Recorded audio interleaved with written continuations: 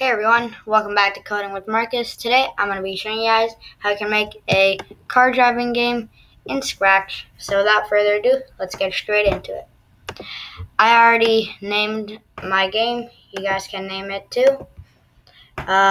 First, I'm going to delete Scratch Cap. Then I'm going to go over to backdrops, convert to bitmap. Bitmap, right? Yeah, bitmap. We're going to go to the fill. And then I'm just going to make a dark green color like that. And double click. Just like that. Next, I'm going to first name it racetrack. Next, I'm going to make the actual track.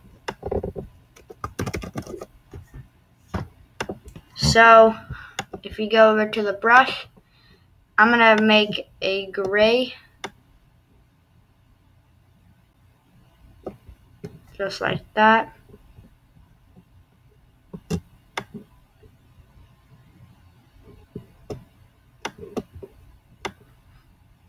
Like that. And then make the size 100. And then we can just start making the track.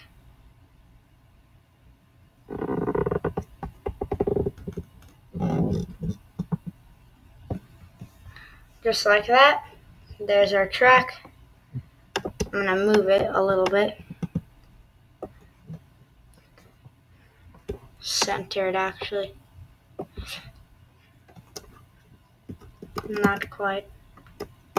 I'm going to try to fit it in the screen. Just like that. So we're going to say when green flag clicked. For now, we're going to grab a forever loop and then go to 3628. That will be different for you guys since I didn't center it. So just look down here for your coordinates.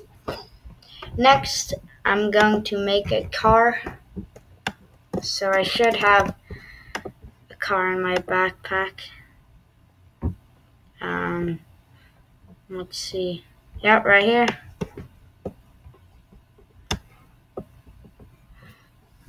So I'm going to grab that.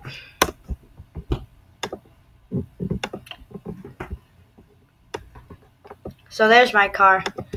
I'm going to make it vertical. I know, horizontal. Just like that. And this car is a little bit too big for the track. So I'm going to say when green flag clicked, change or set size to 80. Oh, nope. Set size to 50. 25. Maybe 35. Yep, 35 looks good. I'm also going to make a starting point over here. So we're going to grab a line. 10.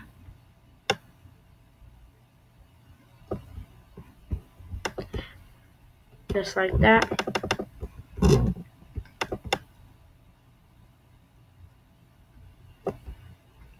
So that is our starting point. And now I'm going to start making the movement for the car. So I'm going to make a block, movement, run without screen refresh. So we're going to duplicate this, take out the go to and put in movement. So now in the define movement, I'm going to say if. We need 4 ifs.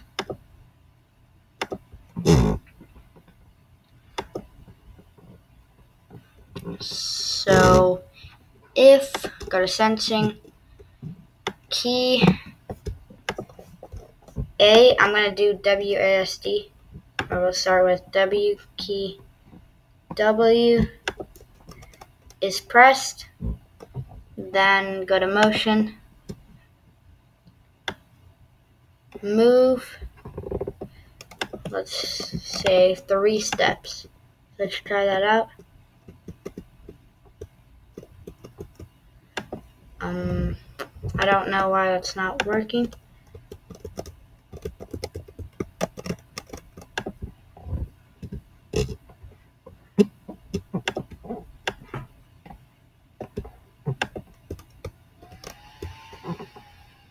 Oh, I'm doing this in the track. Drag it over to the car.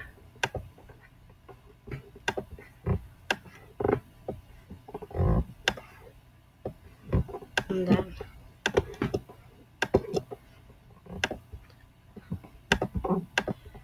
so there it is. I don't think we need the forever loop. So let's try that out. Yep, that works. I think that's a good speed. Let's duplicate this. S, key S pressed, duplicate that. We're gonna move -3 steps. Oh, also we have to position the starting point of the car just behind the starting line. So in the when green flag clicked with the set size, I am going to put a go to. So again, just look down here for your coordinates. Now we have a car that goes back and forth. Next up, we want it to turn, obviously. So we're gonna do key D pressed.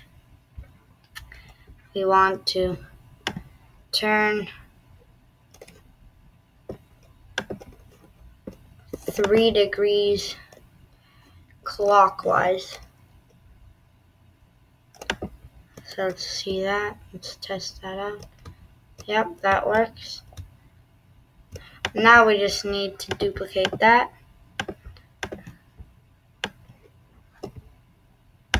Well, we should have duplicated that. Key A pressed. Gonna turn 3 degrees counterclockwise. So let's test that out. Oh, we also want to point in direction 90 when we start.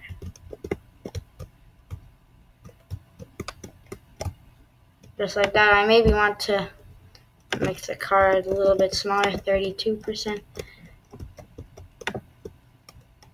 Yep. That looks pretty good.